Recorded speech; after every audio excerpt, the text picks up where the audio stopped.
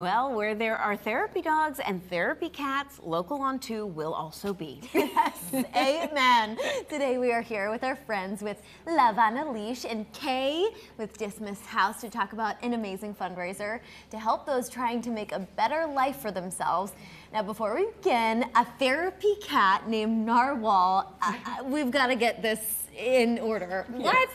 Well, this is Narwhal, so we volunteer with Love on a Leash, and I always joke you can't train a therapy cat. Therapy cat trains you. So with cats, it's really about putting them in environments that they like to volunteer. We go to a lot of nursing homes, and we love going to Dismas House as well. So he's amazing. His eyes are gorgeous. I'm going to try to turn this, but I don't want to scare him.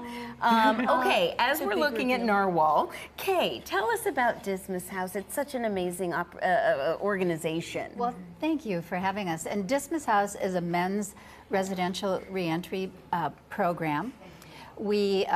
Our mission is to transform lives through our holistic programming so that we actually end the cycle of incarceration. And we offer, our programming is under 4 pillars. It's basic needs, health and well-being, life, I'm drawing a blank right here. I have it here. Basic needs, health and well-being, life skills, and legal support. And so through that program, we offer everything we need. So we were founded in 1974 by Father Jack Hickey from the Vanderbilt campus. And you can see that we've come a long way.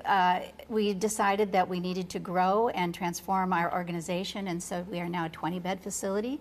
But more importantly, this is our 50th anniversary, and one of the things we want to do is celebrate our community partners who help bring all this amazing program to our residents, especially Love on a Leash. Yes, yeah. What exactly is Love on a Leash, and how does it work with Dismas House? So Love on a Leash is a national organization. They train and certify therapy pets.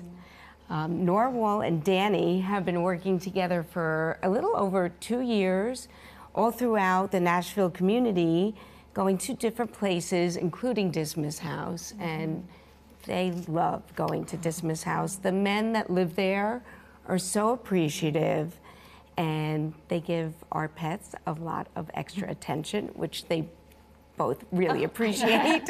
Very good. Well, so you guys have a big event coming up. Tell us all about it. Yes, we do. Whiskey, wine, and whiskers. So it is going to be on May 18th from noon to 4 at the Horton Sobro.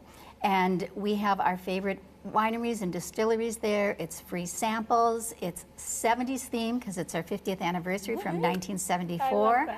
Food trucks, dancing, a DJ, and a costume, so you can come in 70s dress, and we'll have a best dressed, and of course, furry friends are always welcome at this event. Oh my gosh. We got to talk more about this program because Dismas House is truly changing lives. We were just talking before the show about how recidivism is a very real thing, but this community just needs someone to see them and see their potential. So are there any success stories that you could share? Wow, we have so many. I mean, I have the joy, tears of joy every day from what happens, but we have decided to have some focus on non-custodial dads because a lot of times they're forgotten. So we have a little 2-year-old on campus and a family reunification that's in process. And it's just wonderful to see a dad so involved in his son's life and making sure that he knows that he's loved.